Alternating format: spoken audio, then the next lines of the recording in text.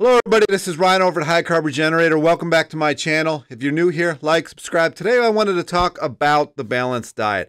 I've been in a discussion with somebody about this over the last couple of weeks, a week or whatever, and I just got to thinking about it. It just doesn't make any sense. Why would we be the only ones in all of nature that would actually eat balanced diet? Now, I know what he's talking about. He's talking about the Greger or Daily Dozen or something like that. I'm actually going to, at some point here, hop into the computer and we'll go look at that. But it's just an expense that you don't need. Like, you just need to eat the carbohydrates and everything else kind of just falls into place. It's kind of like Pritikin says. So here's Pritikin. So Pritikin's book, this is the, which one is this? Pritikin Program for Diet and Exercise. So he says, as you see, the Pritikin diet has once and for all done away with the classic quote-unquote balanced diet. It was feeble and ailing anyhow, and never very useful. Balancing meals probably began with the American Diabetic Association system of insulin regulation. Later, during World War II, doctors urged people to eat from each of the 7 food groups. Sorry. And I don't know, I assume they meant well, but it really hasn't made sense. And honestly, since this balanced diet has been around for most of the 1900s and really put into place in the 1978 with McCormick, who got a hold of, I forget what her name is, but she talked about the protein, how not everything had complete protein or whatever, which is an absolute lie. She really didn't know what she was talking about. She sold a lie to a lot of people, and the government just clung onto it, and they started pushing this thing. And so it's gotten worse and worse and worse and worse. And actually, our health since 1978 has gone down, down, down, down, down. But if you look at some of the prior studies, and I'm not a huge fan of studies, but if you look at some of the prior studies, especially not ones that weren't attached to another company, weren't being paid for by another company, those are the studies I really watch out for. But these studies that I'm talking about, like the 1850 study of the potatoes, they found that potatoes alone were sustaining people. You know, like people were thriving on just potatoes. If you look in the 1600s through what the 1800-ish or whatever, when the potato famine happened in Ireland, they largely lived off potatoes and they were thriving. If you look at the Chinese, they were largely, and I know they had a little bit of meat here and there, but they largely live off of white rice and they were thriving, and they still do. Like if you look at Japan, a huge portion of most of their diet still is white rice, and they thrive, and they're skinny, and they don't have anywhere near the health issues that we have here in America. It boggles the mind. But somehow, so anyway, this Dirty Dozen, the Dirty Dozen is actually the foods that you shouldn't eat conventionally. The Clean 15 is the ones that you can eat conventionally. But his Daily Dozen, it just cracks me up. Yeah, it just, and the lack of water in it too. He only recommends 60 ounces. Well, we'll see that when I hop into the computer. So anyway, and there's a couple other things that I wanted to go over. So let's actually hop in the computer right now, and I'm going to go over the Greger's Dozen. All right, here we are back in the computer, nutritionfacts.org, with Greger. Here he is, selling his app, because you need an app just to remember to eat. And you got a spoon and an avocado. Daily Dozen. So we got beans, berries, fruits, like a tomato, broccoli, I'm assuming, greens. Interestingly enough, they're showing a mushroom. Mushroom actually has more arsenic in it than rice. Carrot, flaxseed, nuts, herbs and spices, whole grains, beverage, 60 ounces per day. I mean, that's just so pathetic. That's so low. And exercise. So apparently you need 90 minutes exactly. Not 91, not 89. Or 40 minutes exactly of vigorous. So, and don't forget to download your app to remind you to eat. You know, I mean, it just, you certainly don't need the flaxseed and nuts and seeds unless you want to put weight on. I mean, this is basically how I got weight on the second time, is nuts and seeds and making hummus. And then the 60 ounces, I mean, that is very low. That's like a morning. I mean, you can start your morning off with that. 60 ounces, boy. Wow. That is And then you got to download this. I mean, this is just all a money-making gimmick as far as I'm concerned. Yeah, some of these foods aren't expensive, although the flaxseed and nuts really can get up there, especially if you like Brazilian nuts or like macadamia. I mean, those things are ridiculous. Even pecans, I think, are $20 a pound now, or $25 a pound. So that really gets up there. And it's just not needed. It's just not needed. So anyway, that's all I really have to say about this, so I'm going to get back to the video. All right, and welcome back. So, as you can see, you know, I don't understand where he comes up with some of this stuff. It really doesn't make any sense. He himself, and I know he's skinnier than I, but he himself is not in the greatest of shape. He doesn't look very healthy at all. He doesn't, I mean, I know McDougal has his bad days, but McDougal, who is older than him, looks way better. If you look a lot of the other vegans, they look way better than he does. So take that as you will. And another thing that I wanted to talk about is I've come across this guy. He doesn't really make videos anymore, but he eats mostly potatoes, and he looks phenomenal. I know he is not the biggest fan of durianrider, but he likes durianrider, but he doesn't think that, you know, he thinks if durianrider's a little bit, not everybody got to follow him, but he eats the same macros. So I'm going to watch that video. I've actually watched this guy's video a couple of times. So if you've seen my channel over the years, you've probably seen this video. But anyway, here you go. And then here's the guy I was talking about. So let's watch this video. Hi guys, welcome back. Cal Clash Fitness. Now, a lot of people... You've probably seen me review this guy before. I mean, he doesn't post anymore. He hasn't posted in 2 years. But this video always, I thought it was a good one. Keep saying to me, make more videos about what you eat. Really interested to know about your nutrition, what you eat as a vegan athlete, blah, blah, blah, blah, blah. Okay, so what I want to do is make a really, really straightforward and simple video for you guys. What I eat is a vegan diet, obviously, very lean, mostly fruits and vegetables based. I don't worry. It seems that a lot of people in Europe, at least, train in these sheds. Now, I've actually seen some people do it here, but it seems more common in Europe. I would never even think to do that, but I guess it's a good idea. About whether it's cooked or not cooked, any of that bullshit, as I've said in many other videos, okay? Now, what I eat is mainly carbohydrates, okay? So carbohydrates. I eat very little fat and I eat little protein, okay? I do get my RDAs of fat and protein, but I don't eat necessarily that much more over and above. But carbohydrates, I'm smashing in the carbohydrates. Low fat, natural carbohydrates all the time. So what do I mean by that? Motherfucker, look at that! Potatoes! Just come back from the fruit and vegetable store. This little baby here, look at that. That is what I'm talking about. Potatoes. Dirt cheap, next to nothing. These potatoes... Yeah, I mean, I can get a 50-pounder for about $27, $28. It's not that bad. Potatoes, you know, you stick about a whole oven's worth of those in there. That is going to last you a severe amount of time, okay? Now then, don't be ridiculous. That bag of potatoes cost me £4. Wow, that's way less than I pay.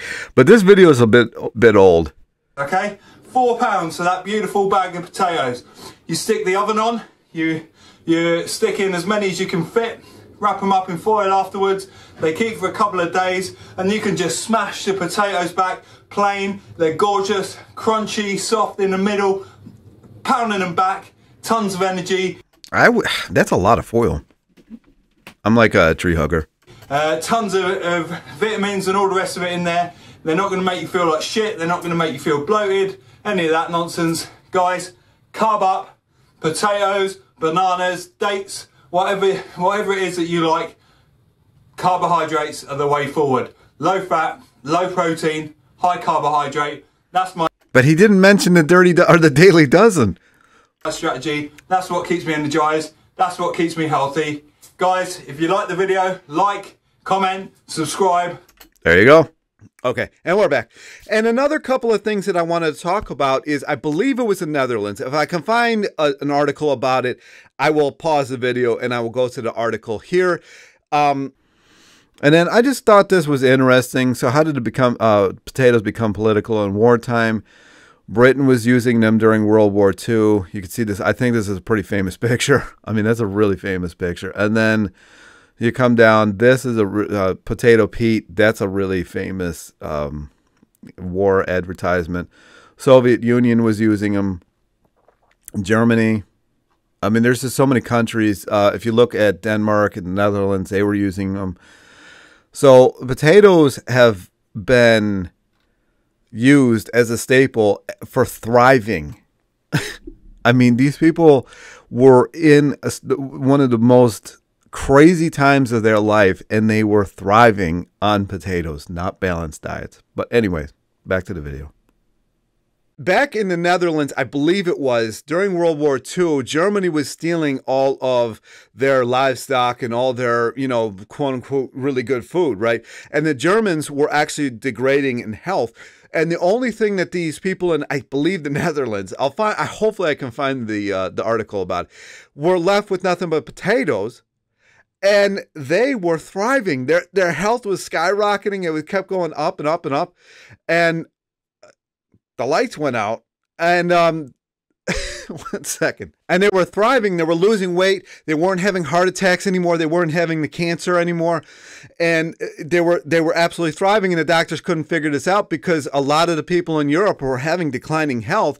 And they just figured it because of World War I, and then a couple decades later, World War II starts up, and they just figured there was starvation going on, and they just figured all the stress from this, but it wasn't. It was the stress from eating the meat and the dairy that people were eating, and their health was going. It was really getting good. And there was also the study that I'm going to post here, because McDougall actually talks about this study, but he's never actually just put it up on screen. So I'm gonna go into the computer and bring this up on screen. It was the Kahn study, and you'll be able to see the numbers from the Kahn study in the video. So you can, if you want to go read it yourself. I've put it in a couple videos before. If I remember, I'll put it in this one. But the Kahn study was they took two athletic people, a male and a female, and they put them somewhere where they couldn't get their own food. Their food was completely controlled. They were allowed to do whatever they wanted to. I think they were training for the Olympics at that time. And they were given oil or butter and potatoes, and that was it. And somewhere in the study, I believe that they didn't even want the oil anymore. They were just eating potatoes, and they were slender. They weren't having any deterioration or whatever it's called, and they were thriving. And actually, they didn't even want to come off the study. They were just so happy with the way things were going. And they were only eating potatoes. So that really throws this idea of a balanced diet right out the window. They were thriving. These were Olympic athletes who were thriving on this potato-only diet. And there was another one in the 1850s. And then you got that guy who did it in Australia. I forget what his name is, but he lived on potatoes only for a year. Maybe if I can remember his name, I'll pop a video of him in here. All right, and here's the study that I was talking about, the Kahn study. It was 1925, I believe, in Poland. And I'll link this down below so you can read the whole thing. But basically, where was it? They were eating a lot of fat in this too, and I think they told them to stop doing it. McDougall says that they didn't eat any fat in it, but that just wasn't the case. So the amount of fat consumed was not accurately estimated. It varied from 120 to 150 grams a day. That is a lot of fat. But I believe, if I read correctly, they stopped wanting it. The potatoes were either steamed or unpeeled, with the consumed with butter and salt, or fried. They were sometimes mashed for cooking, or sliced and made into a salad with a little oil. I mean, it was a lot of fat. In the later stages of the experiment, it was found, however, that simple steamed cooked potatoes seemed the most palatable, and this method of preparation was therefore generally used. And I think they cut out some of the fat at the end there, but I mean, I wouldn't want to even eat that much. I've never really loved like oil and stuff like that. But you can read this. They were not actually at the end there. I mean, they started losing quite a bit of weight, even though they weren't really trying to. So I'll leave this reference down below. And our Australian man who ate nothing but potatoes for an entire year has lost more than 100 pounds. Subsisting solely on the root vegetable for every meal has led to a 52-kilogram weight loss. I started out on the 1st of January to do a whole year of eating nothing but potatoes, and it's been incredible so far. I've lost so far 50 kilos, which is over 110 pounds. At the beginning of last year, I was diagnosed with clinical depression and anxiety, and that's totally changed as well. I don't suffer with that anymore.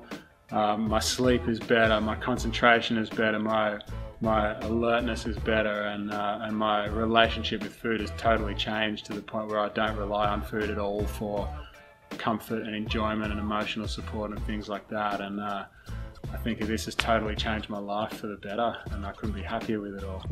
Hi, I'm Chris Voigt. I'm the Executive Director of the Washington State Potato Commission, and I am probably the biggest potato lover there is out there.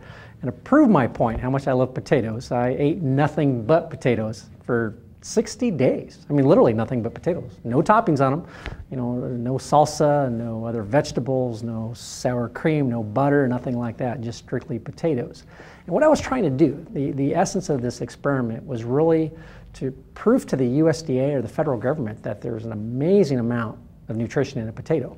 Because for a while there, and still even today, they're trying to restrict or exclude the potato from a lot of its nutrition programs. And it just doesn't make sense whatsoever. And we're back. So as you can see, this idea of a balanced diet. Now, unfortunately, he has gotten a little kind of weird with the balanced diet. So he's into the balanced diet now, I think, which is weird because his name or his success basically was all off just eating potatoes, but whatever. And it's just the last thing that I wanted to leave you with is, you know, if you watch Nature out here, you don't see Nature out here with the little Daily Dozen clipboard like, oh, I got to have my nuts now. I got to have a tomato. Lettuce. Oh, didn't have my water yet. So they don't live like this, and they thrive. And any animal out there that you see in nature that does not have contact with us, does not have food from us, thrives. They're the exact weight they're supposed to be. They all look identical. You know, hippos all look the exact same. Rhinos all look the exact same. Elephants all look the exact same. Lions all look the exact same. And they eat the diet that they're supposed to, and it's very just mono meal. So think about that. Hopefully this video did you some good. Comments, questions down below, obviously. If you think this would help somebody, share the video. That would help me a lot. And I will talk to you in the next video.